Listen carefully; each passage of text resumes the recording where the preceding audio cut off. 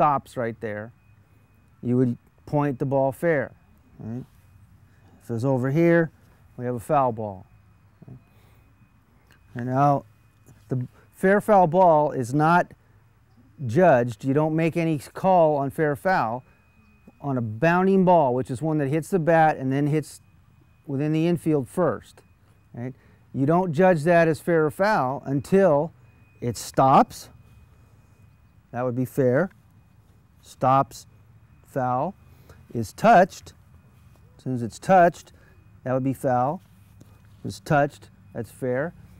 So when it stops or is touched, when it's rolling in the infield, that's when you make the call and not before that. Right? Or when the ball bounced past first or third base, which we'll get to in a minute. Right? Now, it's always judged by the relative position of the ball and the line. The fielder's feet or body have nothing to do with the judgment. The judgment is always where is the ball in relation to the line. All right? Now this ball could hit the ground and roll and change directions several times. Right? And you would not make the call until it finally stops or is touched. And at that time, you judge it fair or foul. Now we're going to talk about the judgment of fair or foul ball in the situations where the ball touches the ground on the infield side of the base first, right after it comes off the bat. You can't call it fair or foul until it stops or is touched or it goes beyond first or third base. Now, it's ruled by where the ball crosses the base. So the ball could actually touch down in foul territory, and with a lot of spin on it, it comes up and goes over the base and lands on the other side of the base. That would be a fair ball because it went over the bag fair. Right? You could have another one that touches in here fair, and then because of the spin comes up over the base, and then its next landing is in foul territory. But that would be a fair ball because it went over the base fair. Right? Now for balls that first touch the ground beyond first or third base, meaning that they came right off the bat and the first time they touched the ground was here, you would rule it by where it is when it hits the ground. Now, if it comes off the bat and it first touches the ground here, you have a foul ball. So if it touches the ground, you have to wait until it goes past the bag or is touched. If it first touches the ground out here, you don't have to wait. You call it immediately. Okay, now we're going to give some examples of the fact that it's where the ball is in relation to the line, and it has nothing to do with the position of the fielder. You have to judge where the ball was when it's touched. Right? So we're going to give an example here where he touches the ball and then it goes in one side of the field and it falls to the other. So here's one where he's going to touch it in fair territory and it's going to fall foul. Here we go. Okay, that would be a fair ball because he touched it over fair territory. Where it eventually landed is irrelevant to the call. You call it as soon as he touches it. And here's one where he's going to be in foul. He's going to touch it foul and knock it into fair. Right, that's a foul ball because he was over foul territory when he touched the ball. Now we're going to have one where his body is in foul territory, but he touches the ball in fair territory. That's a fair ball. Right? Pretty simple. Always judge it by where the ball is when it's touched or stops, and then you'll get the call right. The players and I are now going to create some plays that deal with the running lane situation. Rule 605K. A batter is out when, in running the last half of the distance from home base to first base, while the ball is being fielded to first base, he runs outside to the right of the 3-foot lane or inside to the left of the foul line, and in the umpire's judgment, in so doing, interferes with the fielder taking the throw at first base, except that he may run outside to the right of the 3-foot lane or inside to the left of the foul line to avoid a fielder attempting to field a batted ball. All right, you guys want to take position? The running lane requires a lot of judgment and a lot of knowledge about how to make the judgment. The rule is that the runner is out if he interferes with the fielder taking the throw at first base. He's not out just because he runs out of the lane, nor is he safe because he runs in the lane. You have to judge whether there was interference with the fielder taking the throw, not the fielder making the throw. In this first example, we're going to show that the runner runs entirely outside the lane the entire distance to first base, but he's not out because he did not interfere with the fielder taking the throw.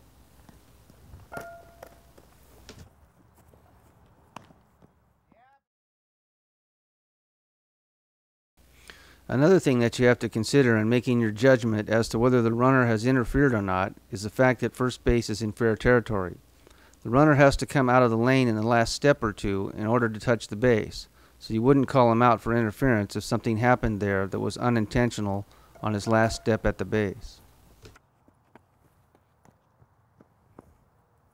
On this example, the runner is running outside the lane and he gets hit by the throw.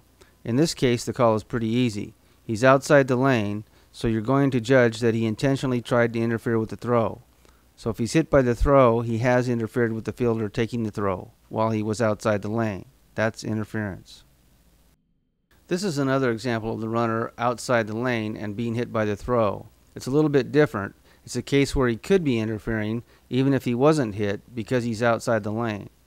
It's any kind of interference to the fielder trying to take the throw that would be part of your judgment. Interference with the throw must be intentional, and the fact that he's outside the lane is helping you make your judgment that he was intentionally trying to interfere. To summarize this rule, just remember that interference with a thrown ball must be intentional. The running lane is just helping you make the decision of intent or not. If he's entirely outside the lane, the whole distance to first base, then it's going to make your judgment pretty easy that it's interference. Just remember, he's not out just because he's outside the lane, nor is he safe just because he's inside the lane. The primary decision is whether or not he interfered with the fielder taking the throw. Rule 6.05I. A batter is out when, after hitting or bunting a foul ball, he intentionally deflects the course of the ball in any manner while running to first base. The ball is dead and no runners may advance.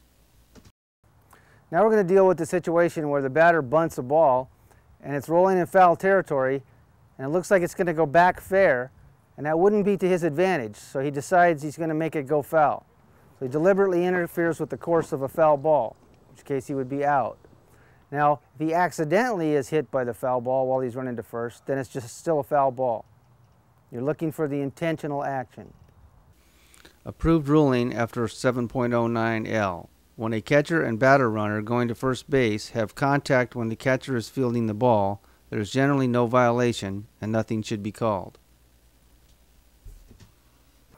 Now we're going to deal with the situation where the catcher and the batter have a little bit of a tangle up or a collision as the batter hits the ball and starts off for first base. Now, in normal situations, the offense can't interfere with the fielder's attempt to field the ball. But the rules are a little bit different dealing with this immediate situation as right around the circle of the plate as they start their action. So we're going to show that to you right now. As you can see, both players are doing what they're supposed to be doing here. There's no interference or obstruction. Rule 6.06. A batter is out for illegal action when C. He interferes with the catcher's fielding or throwing by stepping out of the batter's box or making any other movement that hinders the catcher's play at home base. This rule applies only when the pitch is caught and the play is at home base and the catcher is immediately making an attempt to retire a runner. If the ball gets away from the catcher, other rules apply. Now we're going to talk about interference that can occur around the plate between the batter and the catcher when the catcher is trying to attempt to retire a runner.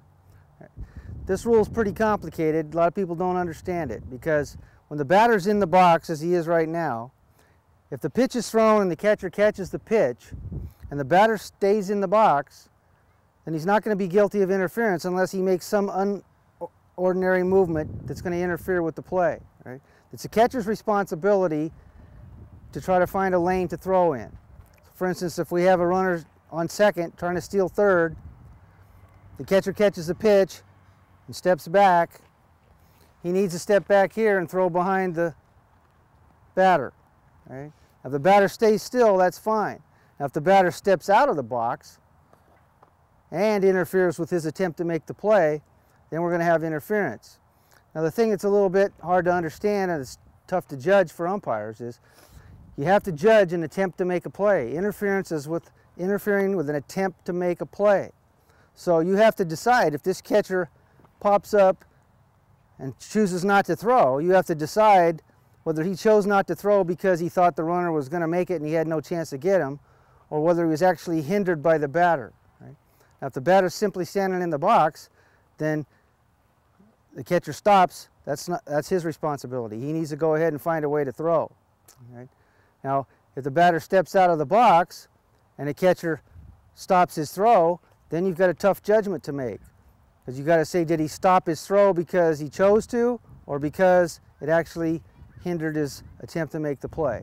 Basically, as an umpire, you need to see him actually try to start to make a throw before you're going to call interference. If he aborts his attempt to make the play, something down here, that's not interference. But if he gets up here and starts to go and then stops because the batter's in an illegal position, then you'd have interference. I know it's kind of hard to picture, so we're going to go ahead and show you some real action and show you which is legal and which isn't.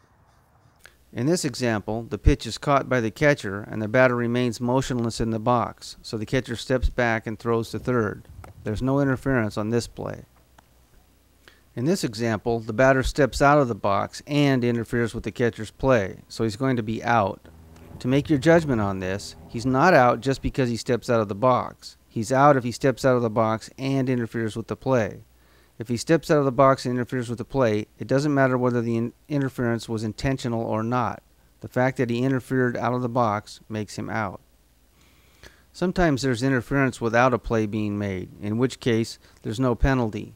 A batter may unintentionally interfere with the catcher while no play is being made by the catcher. This is called interference without a play, and when it occurs, the ball is dead and runners must return to their time of pitch base, but no outs are called.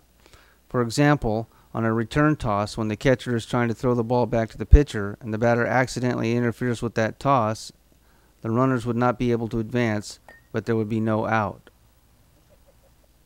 Now there's a situation where the backswing could interfere with the catcher. A batter's backswing occurs after he has swung through the pitch, and he continues to swing all the way around until the bat reaches the vicinity of the catcher. If a batter contacts the catcher or his mitt or the baseball unintentionally with his backswing, it is interference without a play. If the catcher is in the act of throwing the ball in a play against a runner and the backswing contacts him, the throw should be allowed to occur, and if it results in the out of the runner played against, the interference is nullified and the play stands. If the throw does not directly result in the out of the runner played against, or the throw is not made, it is considered interference without a play. The ball is dead and runners must return to their time of pitch bases. 7.11. The players, coaches, or any member of an offensive team shall vacate any space, including both dugouts, needed by a fielder who is attempting to field a batted or thrown ball. Penalty. Interference shall be called and the batter or runner on whom the play is being made shall be declared out. Okay, now we're going to talk about the situation where the batter can interfere with the catcher's play on a loose ball. I call a loose ball a thrown or pitched ball that's gotten away from the fielder. So it's really not in flight to make a play. It's just wandering around loose and the player's trying to get after it. Now, that's not technically a play. He can make a play once he gets the ball, but we're not going to let interference happen that's really intentional. And on loose balls, the act by the offense has to be pretty darn blatant before you're going to charge them with a penalty. So we're going to give you some examples here. It's important to note that in situations like this, there's a difference between when the catcher catches the ball versus when the ball gets away from him. When the ball gets away from him, the batter must vacate any space necessary, but the batter needs to have time to react to what's going on, and you wouldn't call interference unless he did something with an intent to interfere. In this play, the ball gets away from the catcher and he immediately pops up to make a play, but there wasn't any time for the batter to react to what was happening, and he couldn't vacate any space. This would not be interference because he didn't have time to react and didn't do anything intentional. On this play, the ball gets away from the catcher, and there's possible interference by someone other than the batter. Remember, anyone on the offensive team could be called for interference, but on a loose ball, it's going to have to be blatant. In this case, the on-deck batter really doesn't know what's happening and didn't do anything intentional, so there wouldn't be a penalty. 7.08. Any runner is out when J.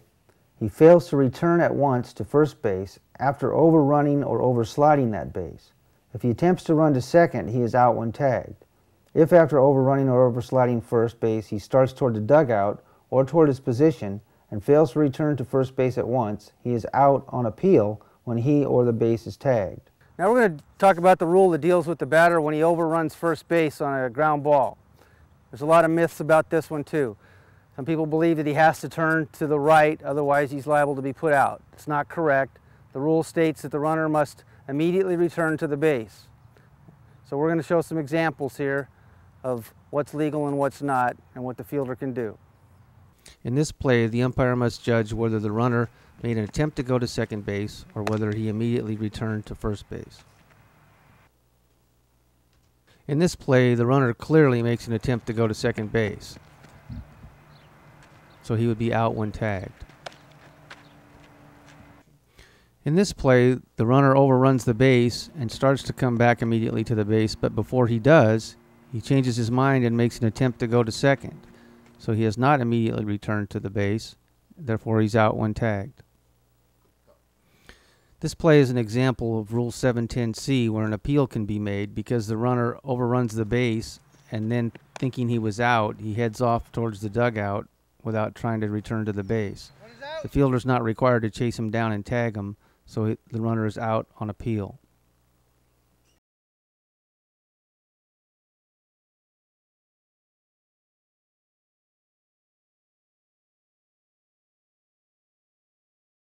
Now we're going to talk about the runner's entitlement to a base, when he's legally entitled to the base and when he's not. A little confusion about when a forced play is on and when a forced play is not on. Who you call out and who's got a right to the base. It gets pretty confusing sometimes when two people are at a base. So we're going to show you right now. In this play, the runner who was on second at the beginning of the play stays at the base, and for some reason the batter runner comes around to second base. The runner who was originally at second is entitled to the base. He's not forced off of it. So the following runner, the batter runner in this case, is out when tagged. In this play, there's a runner on first and second, and for some reason the runner on second, even though he's forced to go on the play, stays at the base. So in this case, when both runners are at the base, the following runner is entitled to it. The lead runner's forced off, and he's out when tagged. In this play, there's runners on first and second, so a force play is involved. A force is when the batter becomes a runner when he hits a fair batted ball. And the instant that he becomes a runner, runners are forced to vacate their base and can be put out by being tagged, or the base that they're forced to advance to is tagged.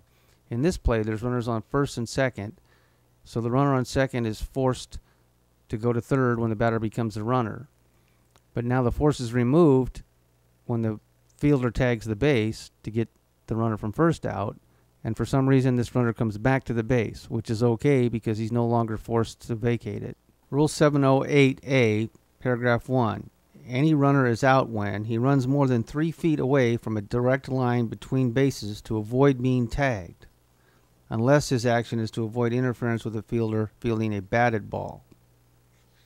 All right, now we're going to demonstrate the rule about the line between the bases and when a runner would be called out for running out of the baseline to avoid a tag. As you can see in this picture, there's 2 lines. The line on the left is the line between the bases. The line where the arrow is a line between bases. The runner must not run more than 3 feet outside of a line between the bases.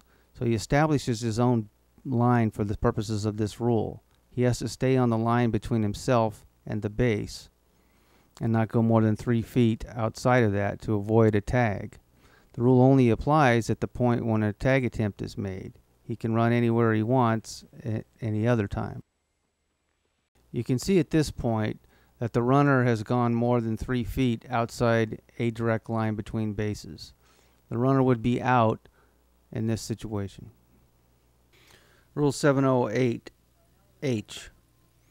Any runner is out when he passes a preceding runner before such runner is out. Now you'll note in this rule that it doesn't matter whether the ball is alive or dead. If it was a home run and the ball was dead and a runner passes another, he's still out. If the ball is alive when one runner passes another, the ball is still alive. All right, now we're going to talk about a pretty simple play, just where the one runner passes another. It's really not too difficult. If one guy passes the runner, he's out, the ball's still alive. The thing is, doesn't matter who goes in front. When one guy winds up in front of the other, the guy who's closest to the next base is the one that's out. This example is a simple case of the runner passing another. The one with the arrow pointing at him is the one that's out. This is an example of where the trailing runner winds up in front of the other runner, but it wasn't his fault. It doesn't matter how he passed the other runner. When he winds up closer to the next base, he's out. Rule 710. Any runner shall be called out on appeal when B. With the ball in play, while advancing or returning to a base, he fails to touch each base in order before he or a missed base is tagged. Approved ruling. 1. No runner may return to touching missed base after a following runner has scored. 2. When the ball is dead, no runner may return to touching missed base or one he has left after he has advanced to and touched a base beyond the missed base. In this example, the runner going from first to third clearly fails to touch or misses second base and ends up at third base. The ball is alive, so the defense may now appeal, and they have two choices as to how they may make the appeal. They can throw the ball to third base and tag the runner there and appeal that he missed second base and he would be called out. Or they may throw the ball to second base and tag second base and appeal that he missed the base and he would be declared out. On this play, if for some reason the ball became dead because someone asked for timeout or some other reason, they could still do the same procedure, but they must put the ball in play first. They put the ball in play by the pitcher standing on the rubber with the ball, and the umpire says play. At that point, the pitcher may step off the rubber, and they may follow the same procedure as I previously explained when the ball was live. Any appeal must be made before the next pitch or play. The appeal itself is not a play. A play is when you try to retire a runner who's attempting to advance. So if they just make the appeal, they can continue to make appeals. If they play on a runner who takes off for the next base, now they've made a play on him, not an appeal, and they lose their right to appeal. Rule 710. Any runner shall be called out on appeal when A. After a fly ball is caught, he fails to retouch his original base before he or his original base is tagged. Retouch in this rule means to tag up and start from a contact with the base after the ball is caught or the ball is touched. A runner is not permitted to take a flying start from a position in back of his base. An appeal should be clearly intended as an appeal, either by a verbal request by the player or an act that unmistakably indicates an appeal to the umpire. In this play, the runner clearly did not retouch the base after the ball was caught. The ball was thrown into second base, so it's unmistakable to the umpire that an appeal is being made. But the player may appeal and touch the base, or if it's unmistakable to the umpire shall call the out. In this play, if the runner was scrambling back to the base while the throw was being made there, it would be unmistakable to the umpire that this was an appeal play. A runner's failure to retouch must be made at his original base. If the runner on first took off thinking there was 2 outs and rounded second, he must be appealed at his original base, which would be first base. They could tag him while off base and get him out, but if they cannot throw to second base and get him out there on appeal, they must throw to first. Appeal plays may require an umpire to recognize an apparent 4th out. If the 3rd out is made during a play in which an appeal play is sustained on another runner, the appeal play decision takes precedence in determining the out. If there is more than one appeal during a play that ends a half inning, the defense may elect to take the out that gives it the advantage. For the purpose of this rule, the defensive team has left the field when the pitcher and all infielders have left fair territory on their way to the bench. This is an example of a 4th out appeal play. There's 1 out with runners on first and third. The runners are going when the ball is popped up and caught by the pitcher for out number 2.